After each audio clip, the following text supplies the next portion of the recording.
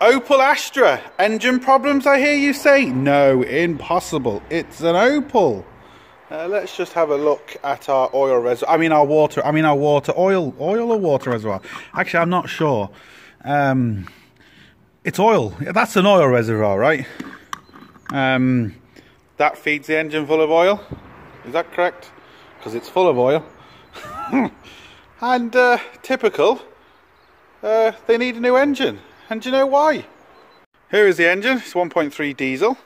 We have a complete engine, which is unusual. So we have all the belts, turbos, everything on it, which is nice, makes it easier to fit.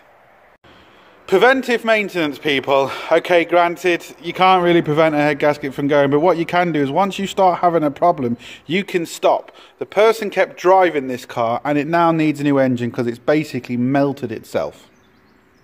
If they stopped before this happened, just replace the head gasket or whatever you want. You know, a hell of a lot cheaper, however you look at it, rather than going through all this. Yeah. The ignition off, and wipers going. Listen to the noise. These are getting really, really hot.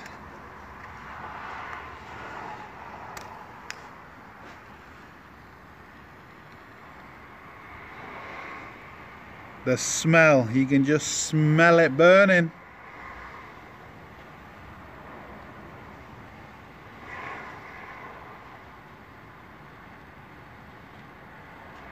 Just started it and I want to see what happens because this smells horrible. Let the smoke out! Look at this! Smoking! Astra! Okay, so we've got the fuse box split open. You can see there's a lot of wet around here, especially all on here. On here there's a lot of water. You can kind of see it all there too. Kind of see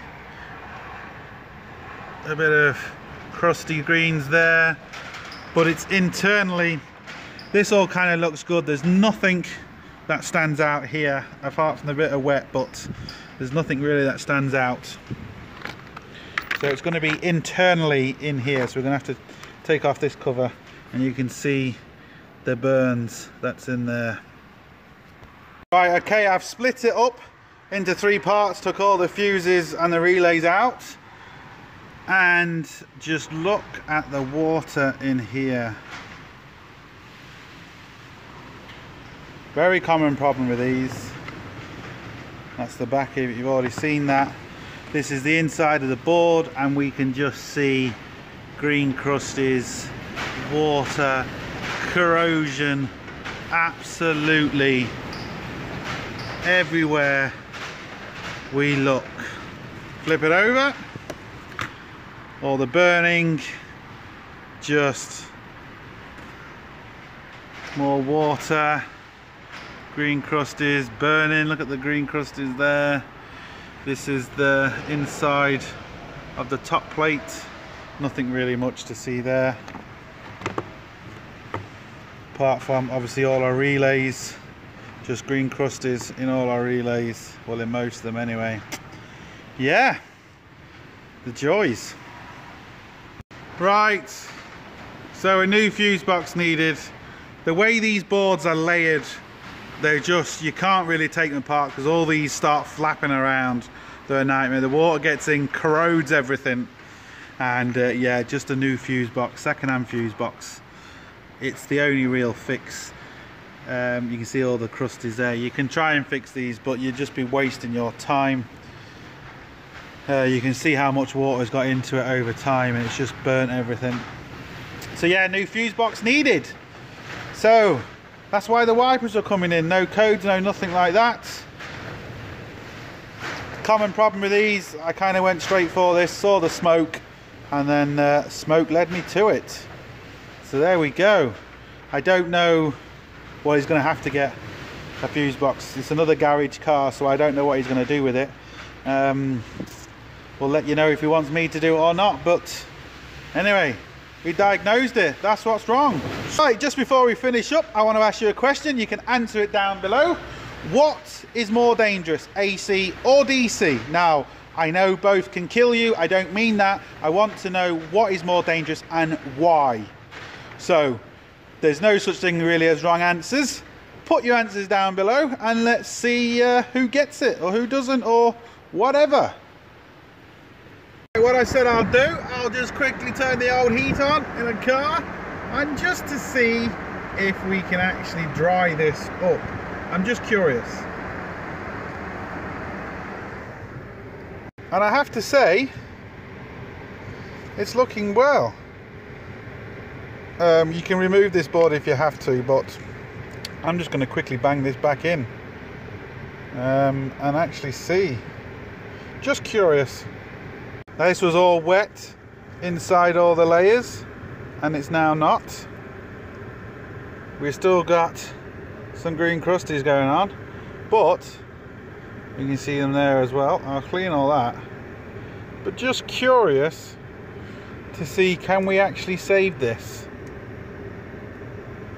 or not? So what I'm going to do is I'm going to clean these connections best I can, put it all back together, and I'll turn the camera back on when we have it in. I don't think I filmed it, but before this was touching that and sparking and making a horrible noise and a huge draw.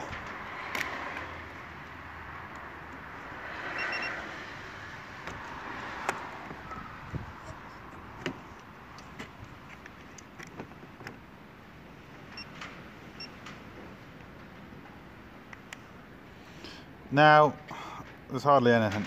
This was, I think this was up on 8 or 9 amps or something, and it was sparking. It was really quite bad. So, yeah, let's see what happens now. I haven't put them 2 fuses in yet. Let's see if the wipers turn on before I do anything. I haven't even put the bolts or anything in. It's just been dried out and put back in. So let's turn on the ignition. And we get nothing. Right, I put the 3 main screws in. The board did go down quite a bit. So, let's see what happens now. The wipers still haven't come on. But do we have ignition lights? Hey, we do. Does it start? It needs new heater plugs. Hey, it starts. Does it smoke? Forget about the noise of the engine. Different video. It will sort itself out in a second. I have to say, at the minute, that's looking pretty good. Alright, just let me monitor this and I'll turn the camera back on if anything happens.